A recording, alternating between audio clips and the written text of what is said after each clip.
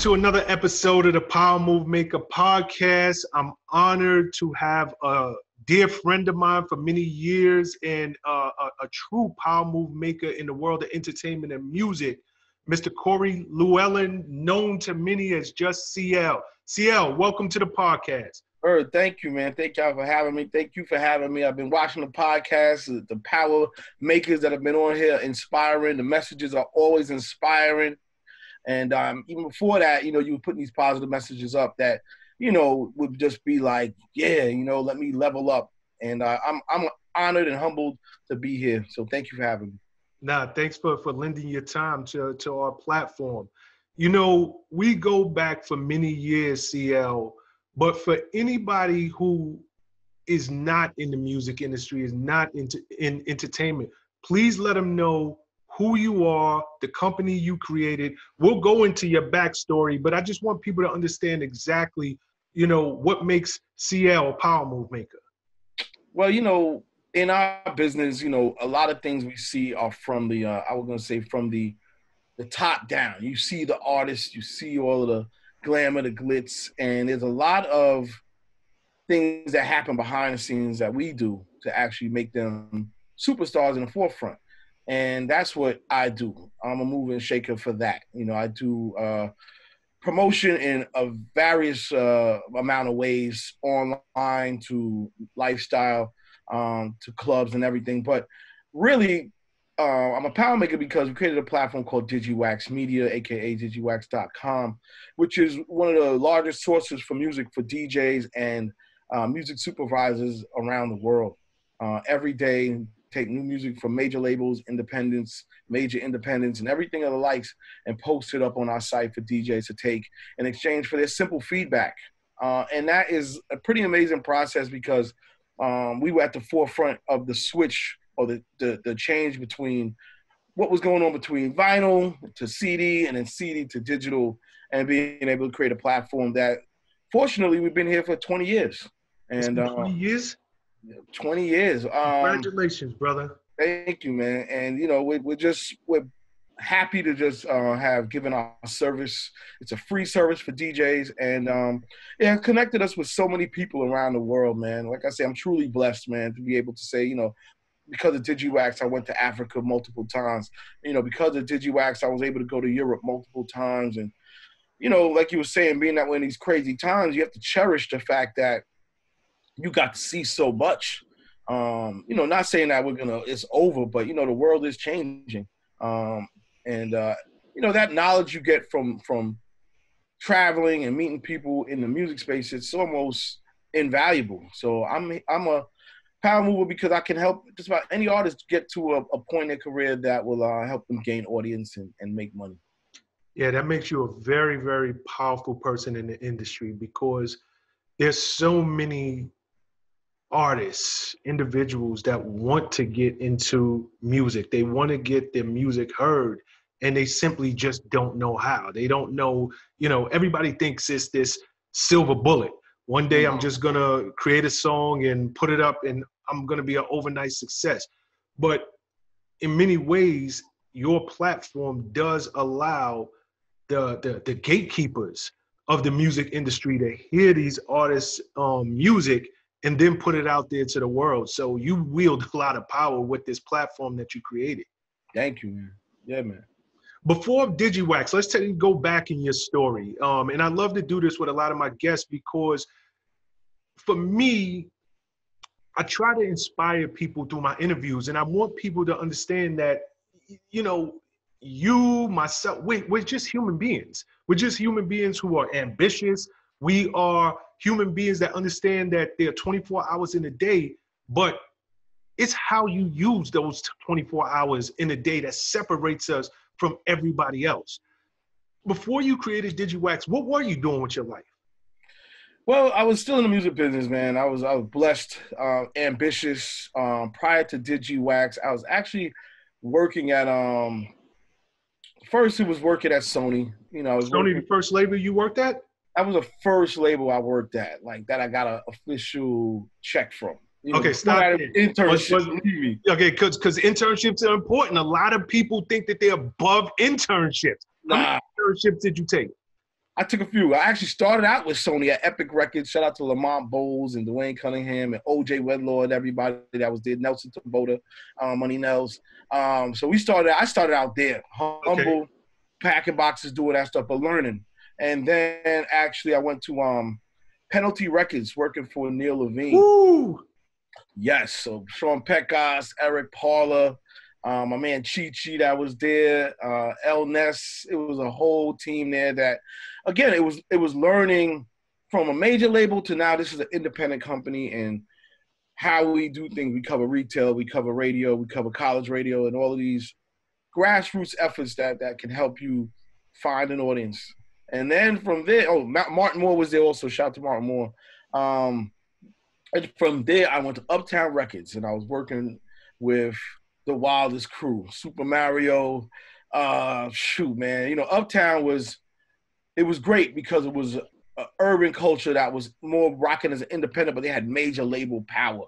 You know, we had heavy hits, Jodeci, Mary, all of that stuff. So, you know, I did that under a guy named Jerry, and we worked in marketing, and that was really – it was a dope experience. And then I started really rocking because what happened was I sort of got out of the music business for 2 seconds. You know, one of the things that you do as an intern is you just run stuff for people. So running clothes for video shoots here, there, whatever. And I met a guy named Phil Pabone who was working at Mecca USA. And Phil Pabone took me under his wing, him, Tony Shellman, and that whole family. And they actually gave me my first check. They actually said, you know what, we want to hire you as a grassroots manager for marketing and fashion. And I had no idea, nothing with fashion. All I knew was that Mecca had dope clothes, and I wanted these free shirts. And That's I took that passion and said, you know what, we gonna rock. So I started hitting off different people in the music business with the clothes. Started doing fashion shows all over America, all the black colleges, and connected with artists through that. And then I started actually connected with a guy I worked with at Epic named Corey Rooney. And I remember giving him some clothes, and he was like, yo, where you get this from? So I come to the studio, went to the studio, and boom, man, he just took me under his wing. At the time, he was a senior vice president of A&R for Epic Records. Working with, was he working with J-Lo at that time at the beginnings of her career? This is way before J-Lo. This is before J-Lo. Yeah, he's still working with like, let's see, Mary and all the artists on Epic from Brownstone to like, I don't know. There was so many artists at that time that we was working on. Mariah was a big one because she was on Columbia, and he worked more directly under Tommy Mottola. Yep. And he took me under his wing, and we really, you know, that really took my career off because it taught me an etiquette about the business that came from a serious executive level on how to be, how to operate, you know, how to focus, what to focus on, quality of music, quality of what a real recording should sound like, you know, the process of recording, true mixing, true mastering, taking it all apart and doing it all over again if we had to. You know, so that was awesome. We was working with Track Masters and Diddy and every single person. At that time, were you getting a check? So yes, so Mariah started a label called Crave Records. And they hired me on a Crave to run the, I did so many jobs. So I was head of grassroots video promotion. Then I started running the street team under Morris Landy. And then everything was going great. They hired me as an A&R. So I had a group called Negro League on the label. And that was a great experience because at that time was the first time, I tell people all the time, I didn't really know the music business until a guy named Michael Kushner and Corey Rooney, they pulled me to the side. And Michael Kushner actually sat me down. He was the head of legal at our time. Now I think he's head of legal for all Warner Music. But he showed me actually how to read a contract. He sat me down and actually said, you know, you got 7 guys in this group. This is how much they're going to make. This is how much the label's going to make. This is how the point system works. And I realized at that point that there's no way these artists were going to make money. There's no way that these guys were going to actually make money from their sound recordings and the royalties from the sales of these recordings. It was just not enough to go around. And in my mind, I was like, this is where DigiWax, I guess, was sort of born, because from that point on, I said, for people to really make money, you have to go from digital direct to the consumer. And that was the whole concept of DigiWax. But before that, so I was at Craven. That was my first check, working under Mariah and learning from her as well, and traveling and being sort of like an all around sort of player on a court, Can I take a minute and interject here, because I think your story is so interesting, and I think for anybody who's watching this, I hope that they're catching these gems, and I hope that they're really pulling from this information that you're giving them. You took at least 3 unpaid internships that I heard. You worked in very humble mailroom. You're packing boxes. You go over and like I love your story, because before you got settled into the world of marketing and promotion, you were working at Mecca and, doing whatever you can do over there, putting clothes on artists' back, running the streets and really trying to blow up that brand. You pulled in so many names that are now the heads of industry, the Sean Peckers of the world. You just would name drop it, but these are people you came up with, day one. And I hope people understand that this journey that you're on, I don't care what it is, because it's all transferable. I don't care if you're in law, legal, or, you could be a doctor, whatever it is. It takes time. Here you are 25 years later, but it took 25 years for you to get to this position of power that you're in. And I'm hoping that anybody who's watching this understands, success doesn't come overnight. It is a process. And along the way is when you are meeting these, we often hear relationship. Look at the relationships you developed from early in your career. So I just love, even before we get into the birth of DigiWax, I love just your journey up to this point, because it really shows how you're so connected and why you see the world through the vernacular that you see it in, because you started out from the bottom doing any and every job that you possibly could just to get a paycheck. Yeah, man, absolutely. And I think that's a dedication that anybody that wants to be successful in something, you have to give it up. You have to leave the ego at the door and just do what you got to do and make friends, gain people's trust. Can I trust you to do this simple task? It's a big deal, because even now, with DigiWax, shout out to my team, and we've all gone through it. We've had people that you can say, hey, I need you to do this, build this email list up, go through this email account, take out all the emails and build up this account. And they'll say yes, and in a week it won't be done. And then you have a person that you say, I need you to build this email list, go through this email and build it. And in a day, they'll say, it's 8 o'clock. I know I'm supposed to go home, but I'm going to stay here and do it. And it shows you, like, star power. It's just like the NBA, man. People talk about, well, Kobe was staying late and taking 1,000 shots, and this dude wouldn't go to sleep. He wasn't going to the club. Yeah, because he had the hunger, and you could see that. You could feel that. When you get on the court, you perform like that. So that is the truth is you have to be humble, and you just have to gain people's trust that if they ask you to do something, that you're going to, like, over-deliver. 100%. I think, and I love the Kobe example you just brought up. I think so many people have to understand, right? What separates Kobe is not because he took 1,000 shots, because that's kind of a given in the NBA, right? Like I'm going to the gym and I'm gonna take 1,000 shots. Yeah. Kobe wasn't leaving until he made 1,000 shots. So if he had to take 3,000 shots to make 1,000 shots, that is the differentiator. So no matter what it is that you're doing in your career, you have to be, everybody talks about, I wake up early, I go to sleep late, but what are you doing within those hours that are differentiating you from your competition? Real talk. That's so real, man. That's a gem. And that's what I'm saying. Like,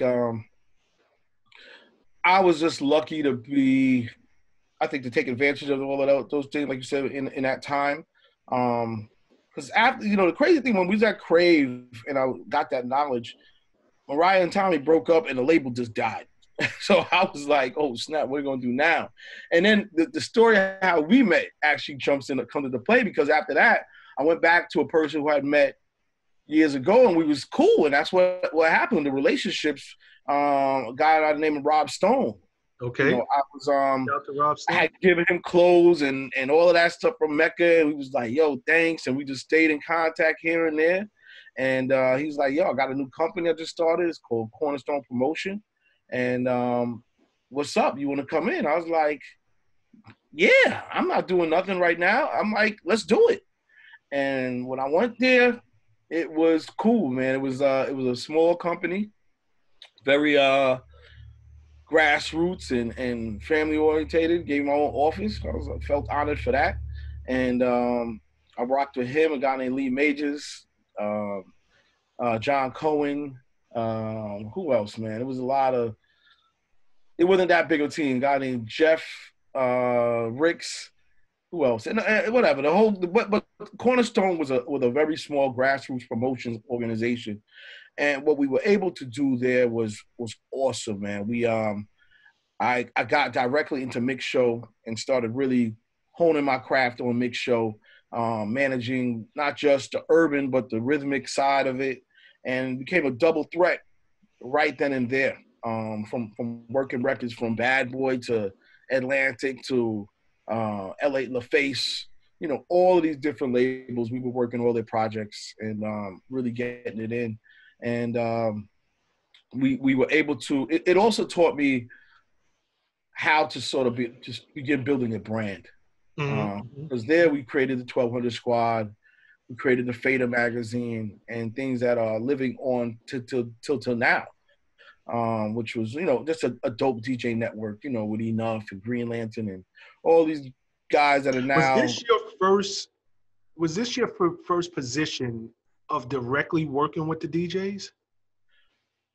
I'm gonna say it's my second, but more serious. At that point now, I was now more in tune. Because in the beginning when I was working at Crave, I was working with DJs as well, servicing them, doing all that stuff nationally and everything.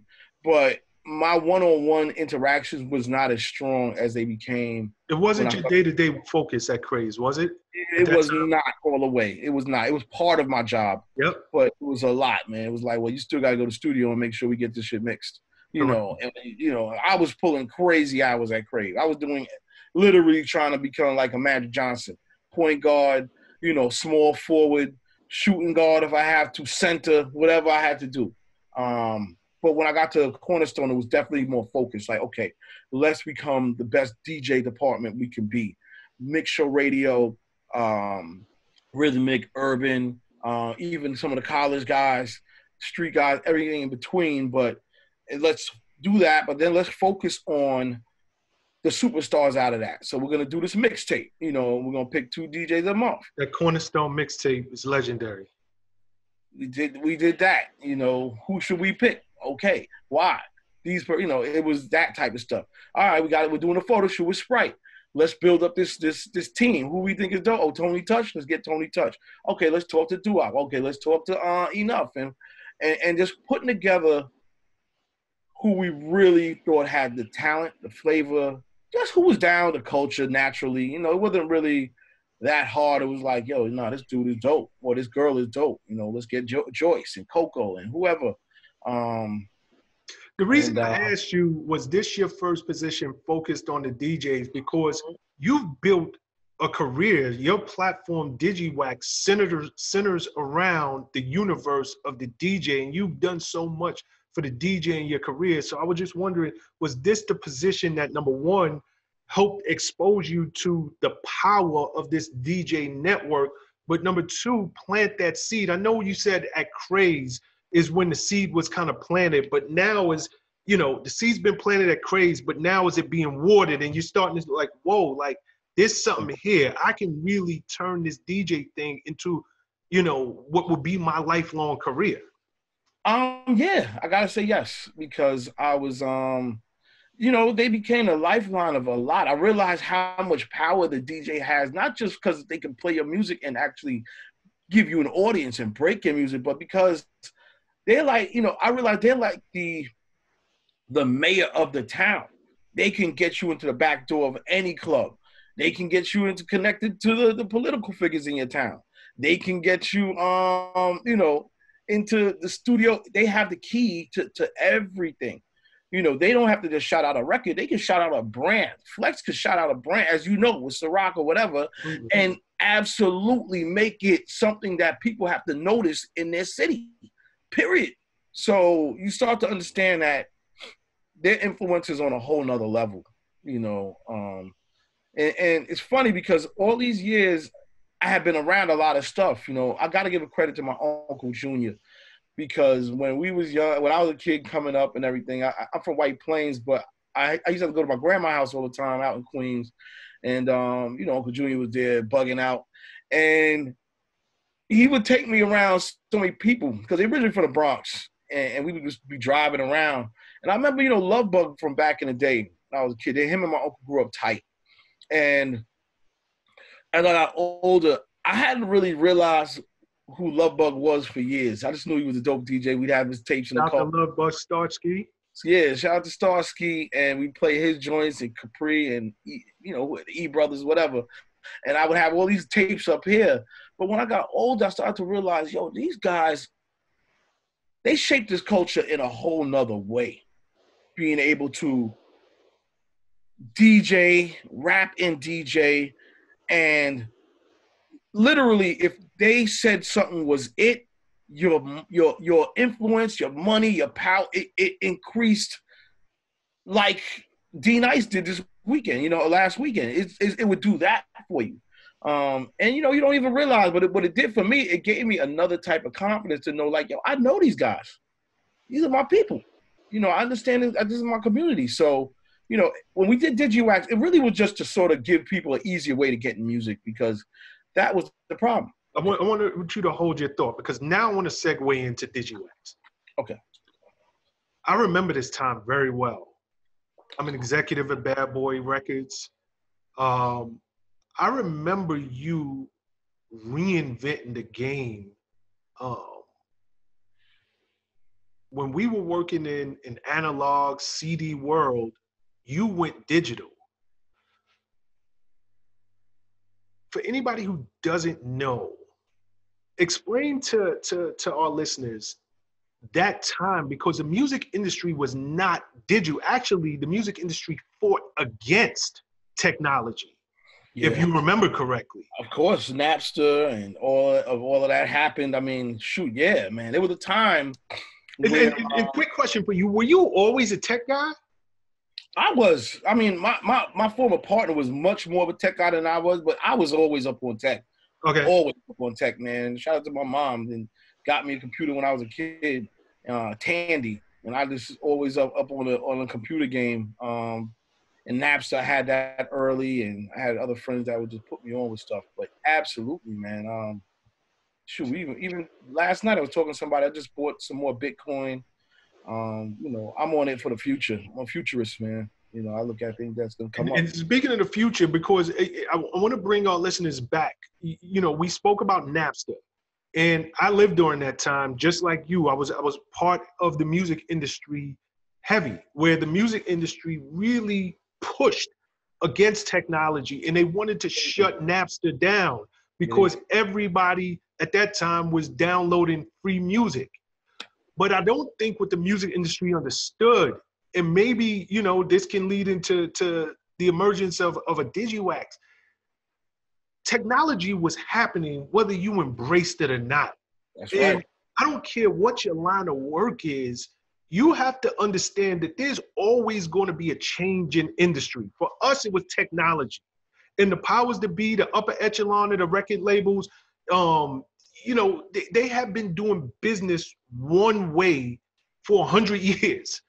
Right. And now, you know, people are downloading and stealing music. And instead of saying, you know what, this is the future, let's work with a Napster, they did everything in their power to fight technology and shut Napster down.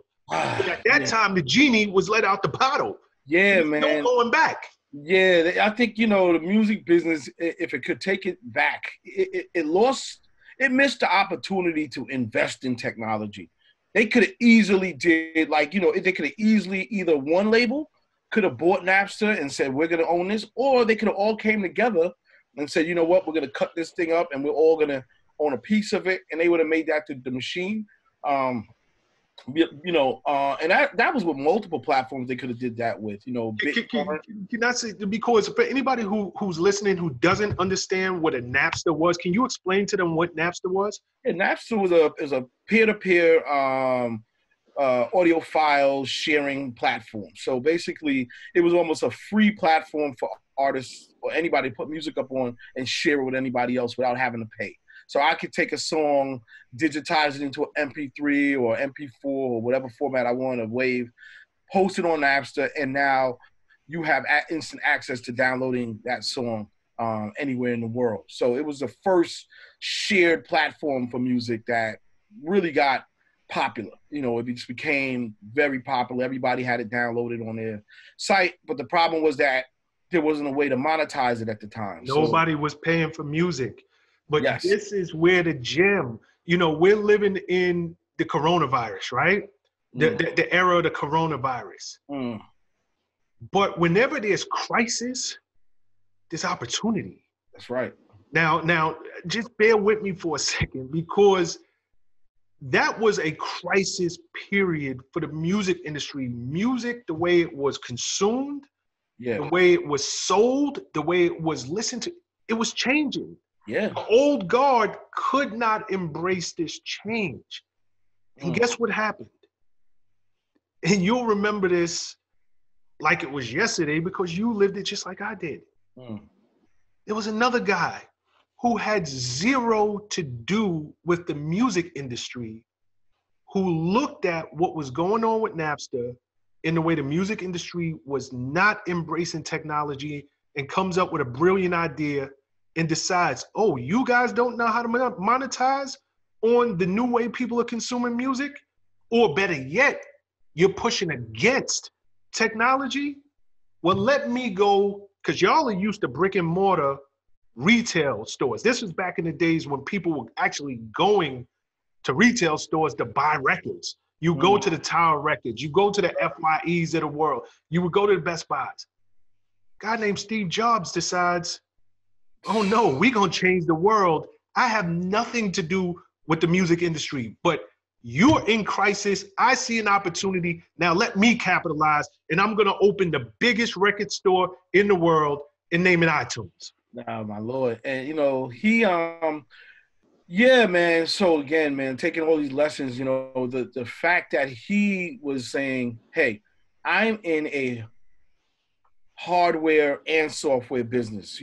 I have this invention here called the iPod, and this iPod is going to be able to store all your music. It's the best MP3 player, not just because it's an MP3, but why? Because it's connected to this marketplace, this store of music called iTunes. And here you can download a song for 99 cents, or I think they had it all the way up to $129 for certain songs. And this music will go directly into this player. They co-inhabit, they work together. And now you can take your music and travel anywhere in the world. We got these cool little white earphones for you to go with it. And it took off, absolutely, man. And it set the way for a whole nother way of thinking. Now the genie was out the bottle. Everybody was on it. And it's crazy because that became the norm. And we went the next step even higher. Guys out of, I think, Finland or Sweden or whatever said, you know what, we're going to create this thing called Spotify. And Spotify became a streaming platform of choice and sort of forced Apple to even switch their model. To go but evolution, technology, it's always changing. I'm just hoping that people understand. I don't care what the crisis looks like. Nah. Dig deeper. No. Look with a different set of eyes, because the opportunity is there. Look, man, we were talking about, what we're doing. We're talking about how we're all like in this new learning curve of going live, and how we're setting our systems up to be able to communicate through the internet because the world has changed. And like you said, there's opportunity in that. Like, who's to say that somebody's not smart enough to say, you know what, Prez, Power Moves and this person, we're gonna go out and just start getting you guys advertising. Do you mind putting this little logo in the bottom corner of your screen while you guys talk? There's money in that. There's gonna become other companies that are gonna say, you know what, we created a network of mics and a system that allow you to immediately interconnect to where, these are technologies, nobody built it yet, but I'm just saying that I agree with you that when it's crisis, there's absolute opportunity right now. You do have to dig and find it, and you have to level up in yourself. A lot of people, I feel like, are using this opportunity, but this situation as a way to make excuses, man. Nothing's changing. You're living, you're breathing. I don't want to hear that you overslept. I don't want to hear that you wasn't into it because of what's going on, or my kids are bothering me. Hey, man, that's a part of the game.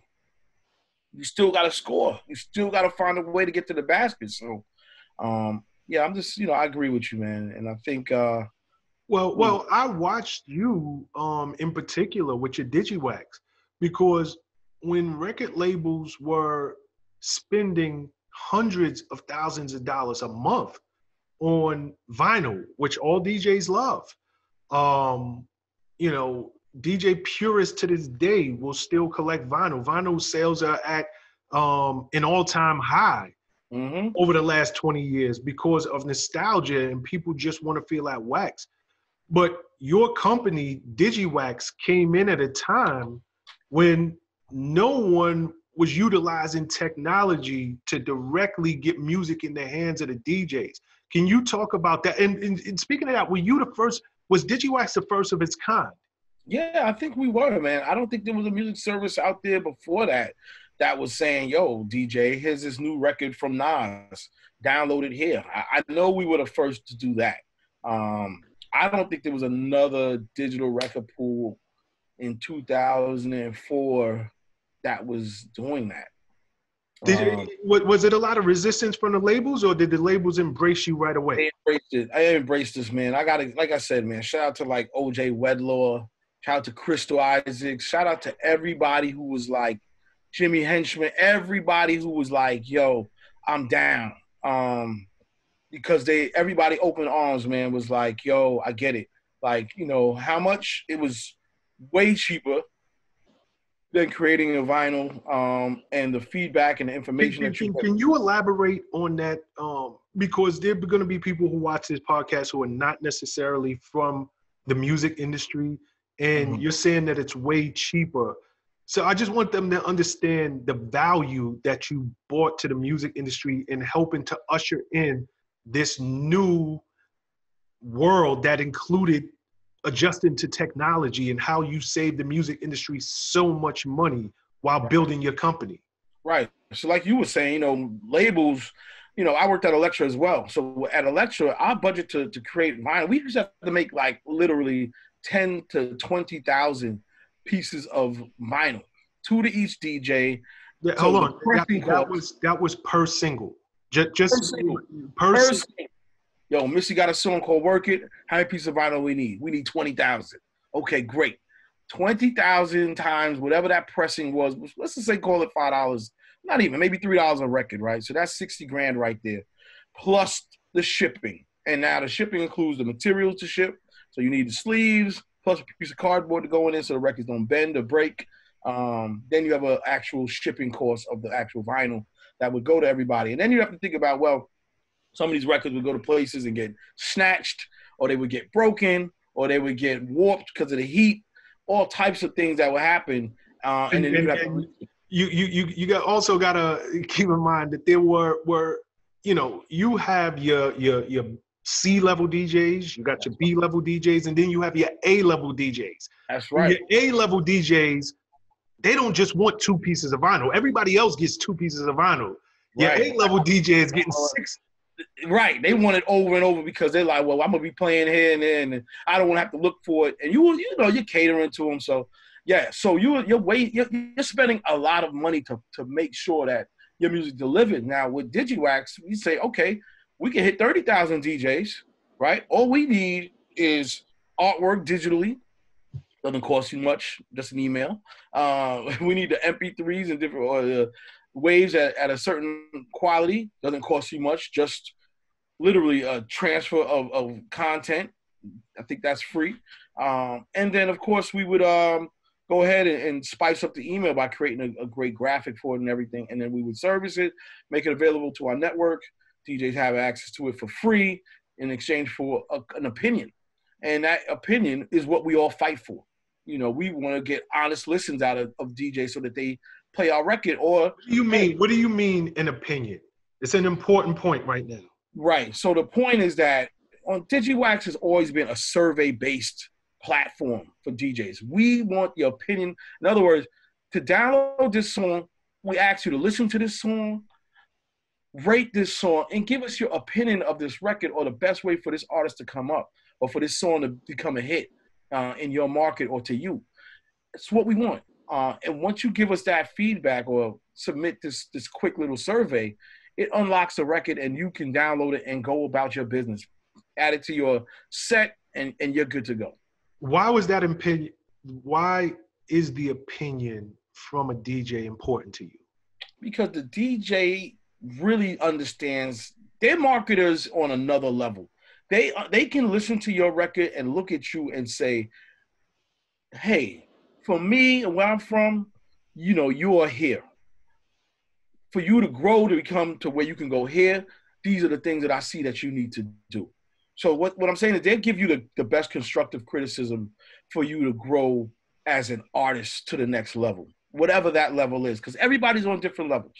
Some artists, you know, everybody's not the same. Some artists are not mainstream, quote unquote, hip hop or R&B artists. Everybody's not a Chris Brown or a Trey Songz or a Drake or Migos.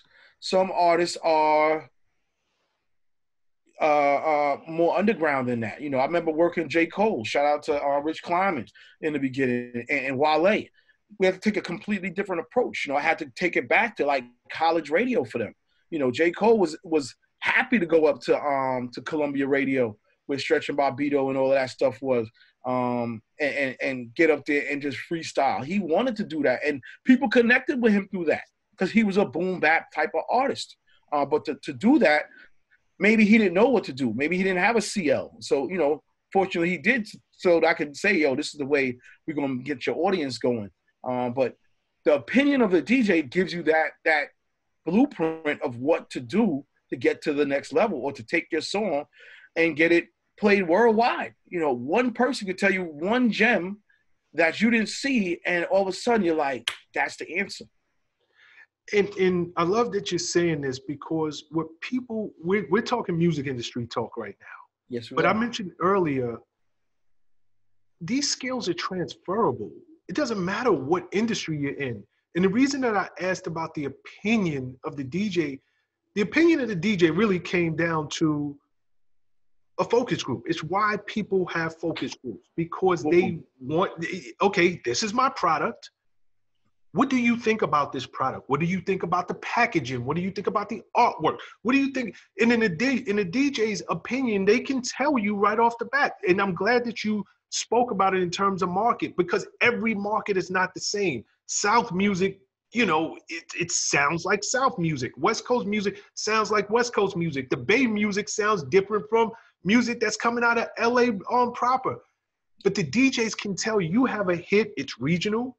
You know, it's a local hit. No, this is going to be a smash worldwide. And they can save you a lot of money, because you were speaking earlier about we're spending, you know, upwards of $60,000 to $100,000 on one single, that's one right. 12-inch, not the full album of vinyl, but one 12-inch of vinyl alone. A DJ can tell you, look, you might want to stop the presses. Y'all had already put $100,000 into this record. It's a done. Yeah, don't even and save exactly. The focus group part, what you said is key, man. So shout out to Orville Hall, aka O.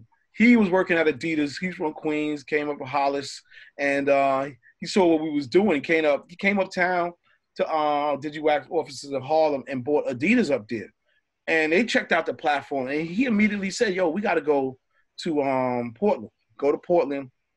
He's like, "Yo, look, I want to put all our sneakers that are coming out that we are in design form up on DigiWax. I want to start rating these sneakers before we go out and go to market.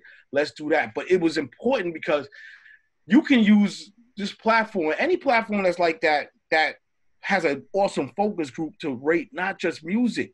Now we're into fashion. Now you're into technology. Microsoft did the same thing, gave us a little player called a Zoom.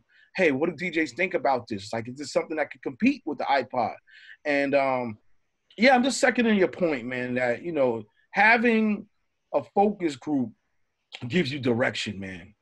Instead of you just taking blind shots, now you need to know I can focus on this, you know, and you get to the goal a lot quicker.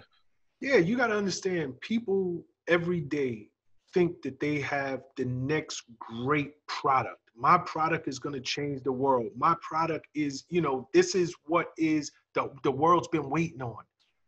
And then they wonder why it doesn't sell. Well, sometimes you got to get out of your own way, because every idea is not it's not the one. Right. Like you might get lucky and have the one, but Right. if you get your product into the hands of the people who have, they got no dog in this fight. Like they, you know, they will give you honest feedback.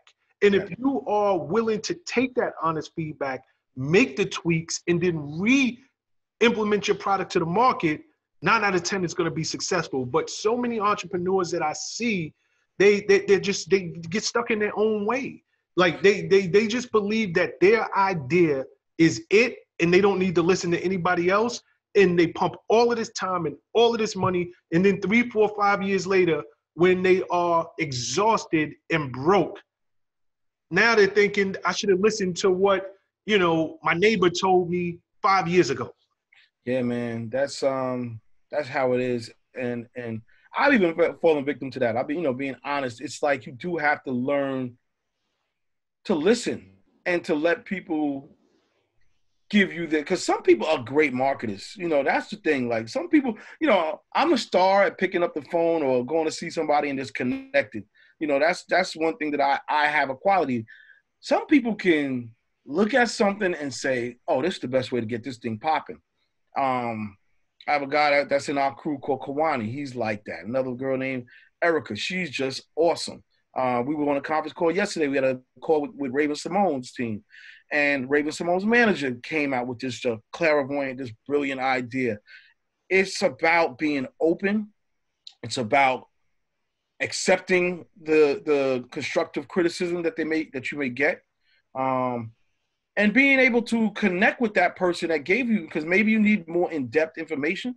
I think that's the other good thing about it, is that it's not just the feedback, but it's also the ability to make a friend or an ally through whatever constructive criticism, whether it be positive or negative, but whatever feedback they give you, you can say, well, wait, hold on. Why you feel like that? Or what you think? Really, you think, you know, or, yo, no, that's a dope idea, but explain some more. Like, you know, I'm sort of getting it, break it down. And you become cool with people through that.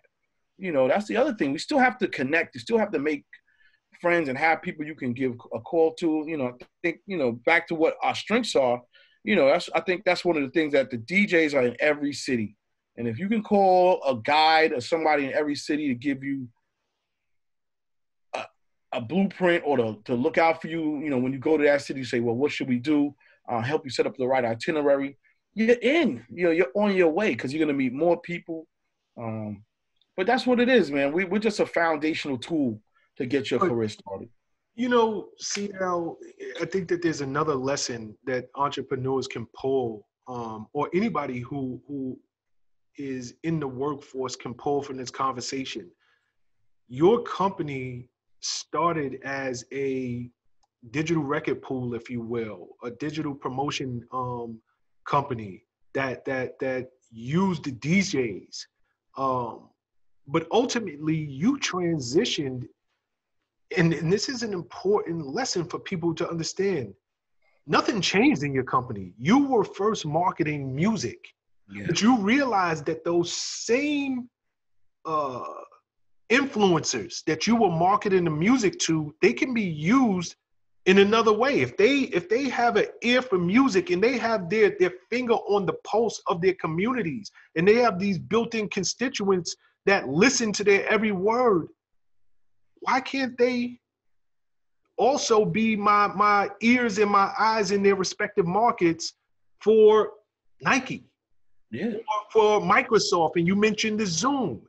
Yeah. You guys really you transcended into a lifestyle agency with DigiWax Media. And I don't know that was, and maybe you can elaborate, I don't know that was your goal when you started the company. You started out with and I don't want to speak for you, but it sounds like you started out with the marketing and promotion of music, and you Right. realize that brands can benefit from the same DJs that we're marketing and promoting this music to. Yeah. So yeah, I mean, our original goal was to become a digital distributor. You know, we wanted to sort of, like I said, cut out the middleman, and have artists be able to connect to artists, market their music through DJs, and sell direct to fans. That was, and still is, like what we are still on our way to, and we're still, we're pretty much there. But the lifestyle marketing stuff came up out of nowhere. We didn't want to be a lifestyle marketing agency. It wasn't in our mission statement or plan. It got forced upon us in a way, because I had a friend or two friends that worked at Microsoft, and they had a new device. They had just got there. They started this new lifestyle division, and they were like, we were going to the Power Summit. Actually, I think I got pictures of you too, Prez, from the Power Summit, holding up a Zoom device. Anyway, we went to the Power Summit, and they were like, yo, we got these two devices. They call it Zoom. Just if you can, let a couple DJs check it out, get us some feedback. Just let me know what you think. We went out there and we got drunk, and we was like, yo, you know what? We just going, everybody we see, we just going to do a photo shoot with them. We took the Zoom, we gave it to everybody at the Power Summit. I'll never forget it. He was in Dominican Republic. We went crazy. Every single label person, every DJ, every artist. We came back with like 250 photos. Gave it to my man. Go ahead. Go ahead. Gave it to my man. He calls me back and says, yo, CL, can you come to Seattle? We go to Seattle. Every one of the photos was all over the Microsoft office. Wow. They were like, you're not only in, but we got to send you up as a vendor. We need you to do marketing. And when they come at you with a big check like that, first of all, it was a shock. I mean, we felt it like we did a good job, but it was a shock that they responded like that. But we instantly became a vendor for Microsoft, instantly. Congratulations. Congratulations. Thank you, man. Yeah, and it was just hustle. We're talking about the Zoom, and I just wanted to interject because some people might not be old enough to remember what the Zoom was. The Zoom was a direct competitor to the iPod, if I remember correctly. Yeah, they was trying to, they call it the iPod killer and all of that. They was trying to become like that, but it was a great thing because it forced us to level up. So when you're working with a Microsoft, we go from being this marketing agency in Harlem to becoming a marketing agency in Harlem that's working with Microsoft, Nike, Adidas, and it's crazy. Even companies that had conflict with each other, and nobody stressed. Thank you, man. So it was about using our network in a different way, and we were able to put together deals for like MIMS and with Capital and. Can we talk about that for a second, CL? Because a question of mine's, it always was, you guys had the direct pipeline to every DJ in America, but your service provided music to DJs globally. No matter where I traveled to, if I'm talking to people about online streaming services, they mention DigiWax. Yeah. Talk to me, because you guys literally broke the artist MIMS. Yeah. Talk to me about that process. And then more important, why did you guys not, because you were perfectly set up to become a full-scale record label. Why did you not become a label? Well, two things. I think on the label end, I think we sort of caught mission drift, to be completely honest. Okay. It was just so much going on at that time. And I think that we just didn't have our mind focused on that at the time. We still wanted to just promote and not really get away from that, because I had a staff of people that I was like, you know what, we're still doing promotion and stuff.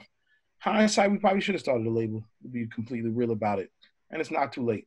No, it's not too late. Actually, it's more in your favor today than it's ever been, because, you know, everything is about streaming and getting your music into the hands of the DJ. Nothing's changed. Yeah, man, and it's the same grind in terms of like what broke Mims was a large part was DigiWax. The fact that the record was getting to so many DJs internationally, or the music was, and then we were actually taking the time to follow up and call each single DJ that was in our, that actually responded and downloaded the record. See, that was the grind part that 90% of our clients never did. They were just satisfied with getting the music to them. If you actually picked up the phone and followed up with them, hey, nice to meet you. I see you downloaded my record. I want to say thank you. I see you didn't like it, but why? And start off that conversation. Or, how can I help you help me make the record bigger in your city? DJs are wide. First of all, they just humbled and honored that you even took the time to reach out to them and say thank you. Whether they liked it or didn't, just if you do that. And we made so many connections through that, it started to just bubble. And it really didn't start with remember we talk about the DJs that are big, that you had to give 6 pieces of vinyl to. It wasn't those DJs. It was the DJs that opened up for the big DJ. Our strategy was never to focus on the superstar DJ, because if you make it big in the club before they get on, at some point they're gonna have to play that record. Versus where if you give it to them first and they don't like it, or they don't, a lot of ego that goes into this game too. Sometimes you just knock the ego down because, the record's just like, yo, play this. Sometimes it's a work record. And I always felt like the opening DJs, the younger DJs, the DJs coming up, they're more in tune to breaking new music and playing new records. They have the time to do it. Their platforms are dedicated to it. Show them the love, give them the little promotional item, give them the love, and it will reciprocate. But yeah, it took a lot of time. It took a lot of dedication, and the formula it's not really a formula. It's about just working and following up. It's really no formula to it. It's working and following up. We broke in so many acts even after that. Two Pistols, we got a deal. Jason Derulo blew up after that, after what we helped do for him. Even recently we had an artist Wish, we got signed to Jive. The record I'm working now, me and DJ Webstar doing. He's now doing a partnership with I don't want to blow it up, but with a super duper producer, EDM producer right now that's I feel is going to lead to a new sound in music. And it's going to be the promotion and the way we actually produce, advertise these things that are just going to, make a mainstream. And we are going to do it digitally. I look at, a year ago or a year and a half ago, everybody was talking streaming. And that became the focus. We got to get Spotify. We got to get on these playlists. We got to get Apple Music. We got to get on these playlists and Tidal and so on. And it's so funny because now when we talk strategy, our first step now is, man, maybe we should just do a TikTok campaign, or maybe we should start off with a Triller campaign, which is the newer version of TikTok that's coming up. The strategy that we use that even goes to some of the blockchain stuff that's out here and what's happening in that space and how that's starting to transpire into mainstream world. But staying up on technology is definitely been our advantage over the years. Understanding the future that, like you said, these things are going to come. These platforms are going to build no matter what we do. You got to get into the right circles. You know, we're on platforms like Crypto Mondays every Monday, listening in to that group of technology people. There are music technology groups on Meetup that I encourage everybody to get a part of, because people are building things that are incredibly advantageous to your artists, or to you if you're an artist, to your career. Recently, there's a surge in Twitch for artists. So Twitch is the Yep. video game platform. Now artists are performing on there and getting donations, getting paid. I mean, if my memory serves me right, you know, YBN, Almighty J, and Corday, you know, they broke out of Twitch, taking advantage of that platform, that gaming platform. That's right. But I love some of the things that you were saying, and I don't want people to miss this, because it's just gems on top of gems. Like, everybody, I don't care what it is that you're doing. You spoke about, you know, essentially, and I'll put it in my words because it's the way I always say that: love those who love you back. You know, you don't have to, you know, we're talking records. So what if Funk Flex doesn't play your record, or DJ Clue doesn't play your record? But if the DJs who are opening for them, who don't have that big name yet, those are the DJs they rely on to tell them what's next that they should be playing. That's right. If those DJs are embracing you, those are the DJs you should be embracing. Those are the DJs that you should have your artists calling directly. What can I do for you? Is there a drop? Can I do a special edit of my song and throw your name in it? Just whatever can be done, whatever your product, whatever your service, whoever latches onto it, love those who love you back, because that's where you're going to build your core audience, and they're going to be the ones who become your personalized brand ambassadors, who go out and tell everybody, you need to be using this product, or you need to be listening to this artist, or you need to be using this service, so forth and so on. Stop worrying about always getting the person who is the biggest on or at the top of the totem pole to recognize what you're doing. It doesn't work like that. That's right. That person is going to embrace you when everybody else says that this right here, this is the heat. You need to be on it. That's it. That's it, man. That's it. So yeah, I pride myself on that, man, because I never ever came up like that. You know, it was always finding the talent, and like you said, it's showing love to people that accepted the opportunity, man. They was humble about it. They was willing to work, and everybody else comes around, you know, after a while. But yeah, man, you can't wait on nobody, man. If one won't do it, then somebody else will, you know. So you got to stay at it. Right. I noticed you recently refreshed your platform.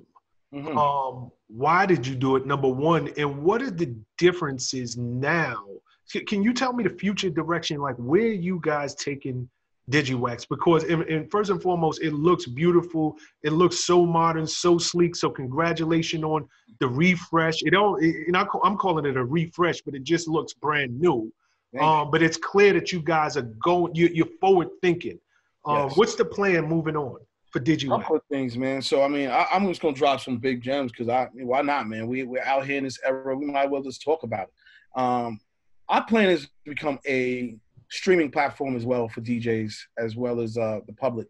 You know, it's becoming that time to where we don't, you know, even though we are service for DJs, we still want everyday people to be able to have access. The one thing about us is that we always got music first from artists, you know, before they drop in or before they actually go live. So why not do that? And we're working on a blockchain project to actually do that, called the Spin World Blockchain Project. And it's like it's a DJ project that will allow DJs to sort of connect their hard drives and make music available for the world, you know, through their libraries. You know, the thing is that DJs have the most extensive music libraries I've ever seen. I mean, I'm talking about beyond iTunes, beyond all of these streaming platforms. You know, when you when you do that. So that's one of the projects that we are currently focused on. But the more immediate stuff is we're launching two things. One of them you'll probably start seeing by this week, next week, which is our Spin World podcast. And the Spin World podcast is really just, the Spinnovator podcast. So the Spinnovator podcast is just a DJ podcast where we're interviewing DJs one-on-one and going live with them. And really just allowing them to give their origin story, man. When Love Bug had passed away, you know, one thing I had did with him was we had sat down and we did a little interview. And my friend who did the interview lost the footage. Classic story. And he passed away. And my thing is that I never want that to happen again. One, I feel like it's our job to sort of preserve our culture and to tell our stories. You know, what is Red Alert's true story? You know, what is even Funk Flex? What is D Nice as a DJ or as a music and a contribution to our music culture? You know, I want to talk about that and something that I have a passion about. So we're going to do that, and we're just going to do it from a straight, honest place and just talk about and give these DJs a platform to just talk about who they are, where they're from, and how they became successful. So that's one immediate project. The second one is our New Music Thursday. So every Thursday we'll be going live.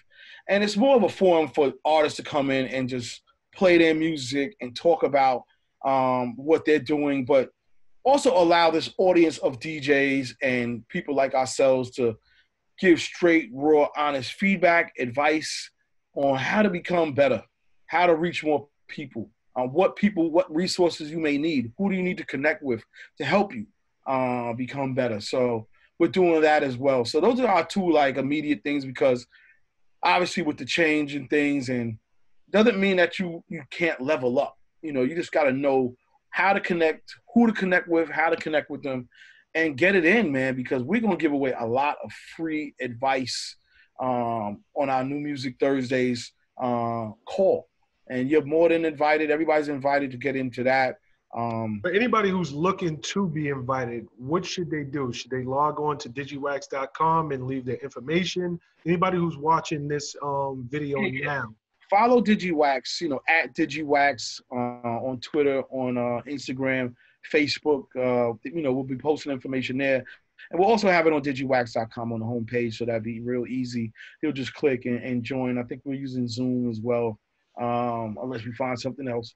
But it will be very accessible, man, you know, and we'll actually be, if you're on our email list, you'll get it in our blast and on our other blast, the text blast. So, you know, we'll make sure that it's available. But follow DigiWax. It will be there.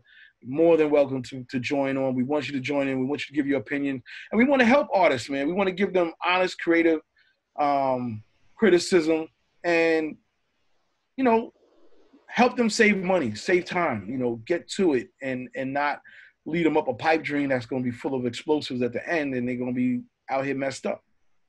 So I want to talk, before we conclude this interview, something that for anybody who's aspiring to create a business or has a business and is looking to innovate and to change and to bring their business into the modern times.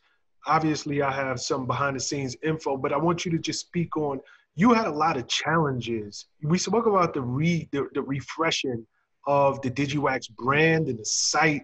Can you just speak from just purely an entrepreneur standpoint, the challenges that you had to really get this website to where it is now, how long it took?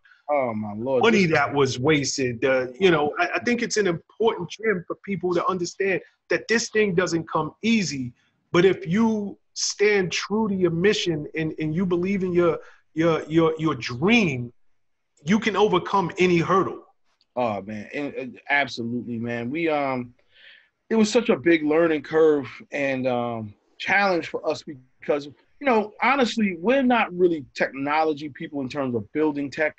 So, you know, we had to, we went through a lot of development teams that we actually had another DigiWax built that we had to just scrap What do you mean?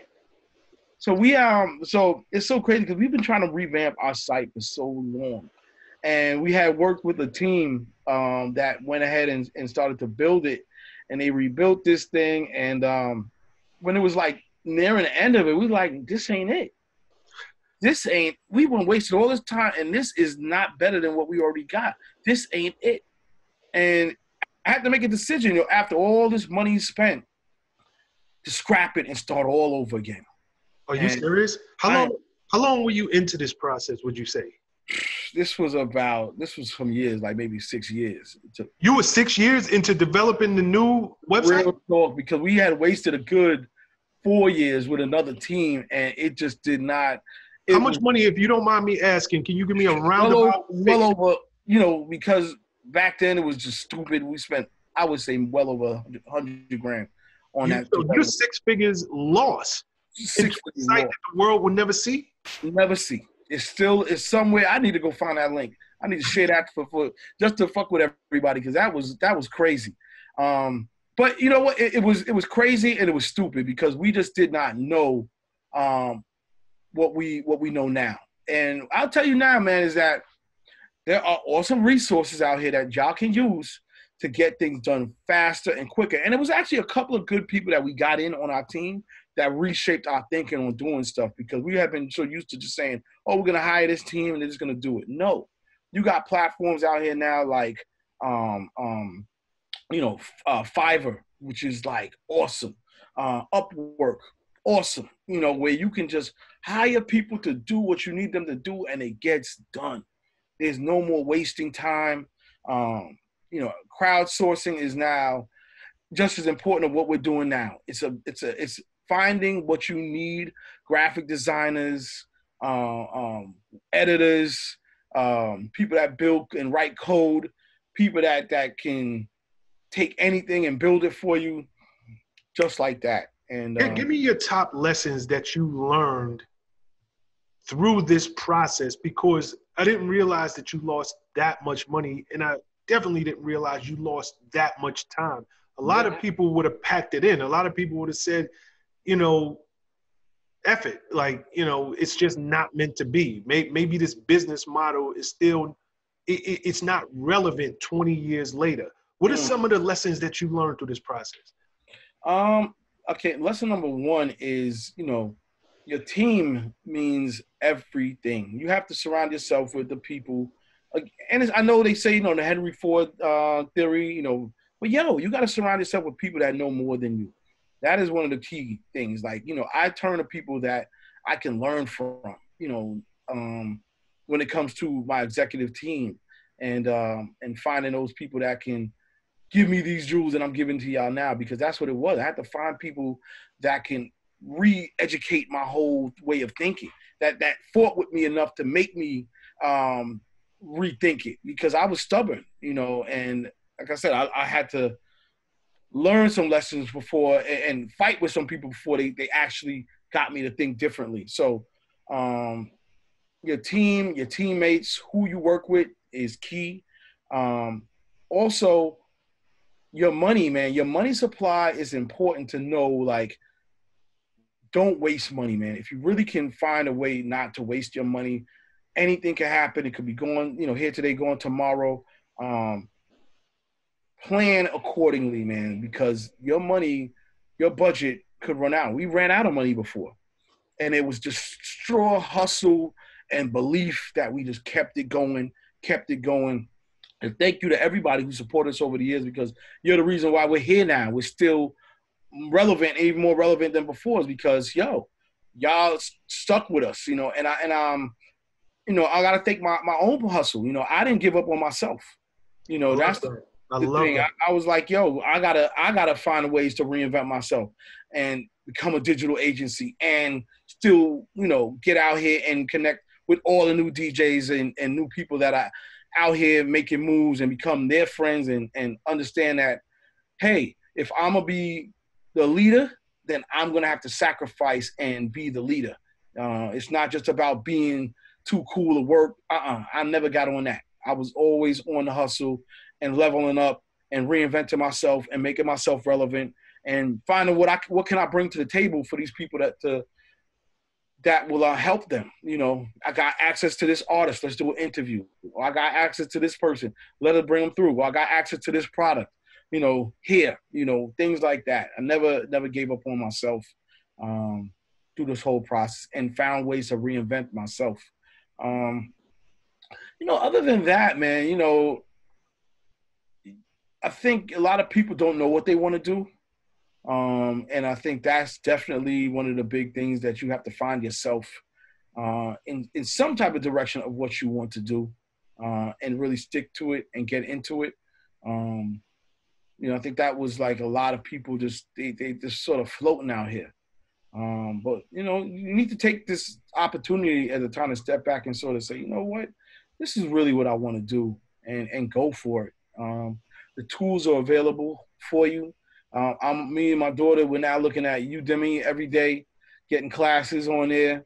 You know, she's trying to build a website, and I find myself learning from her. And I'm saying that anybody can get Coursera, Udemy classes, even YouTube, iTunes University. Take advantage of this stuff, man. We can level up and come out of this stuff much stronger. Like I said, I just learned how to set up a podcast setup, you know, all because I was like, I'm determined to do it. You know, I want to go live. I want to do these things. So my advice to everybody is to get into yourself, find out what you want to do, how you're going to contribute to society, whether it's monetary or not, and dedicate yourself to it, because it's really easy to like let yourself go. Don't do it. You know, get into yourself, find your passion. Mine is in music promotion, music marketing, and go for it, man, because we need y'all. We need help. You know what I mean? So first, I want to say thanks so much for being a guest. You know, I think you provided so many great gems and so much wisdom through your journey. So I appreciate you, CL. For anybody who's looking to get in touch with you, where can they find you? Man, hit me up at DigiCEO, DIGICEO, or at DigiWax, DIGIWAXX. You know what? And I'm so real. Hit me up on my cell, 917-337-3614. Right now is the time for us to connect. Ain't no shame on nothing. You know, you can hit me up direct. Hit up DigiWax direct. We're here, man. Thank you. Much love. You know, continued blessings. I love what you have done for the culture. You know, it's very few people that have created something from the ground up that stands on its own. I know many people might not know the name CL, but everybody, especially in the music and entertainment industry, knows DigiWax. Much love and continued blessings. Thank you, man. Thank you for having me. Keep making power moves, brother. Yeah, no doubt. Be good. Peace. What's up, guys? Thanks for sticking with me to the end of the video. Truly appreciate you. If you like anything you heard here today, go ahead and hit that subscribe button. And if you know anybody that can benefit from this message, feel free to share. Peace and love.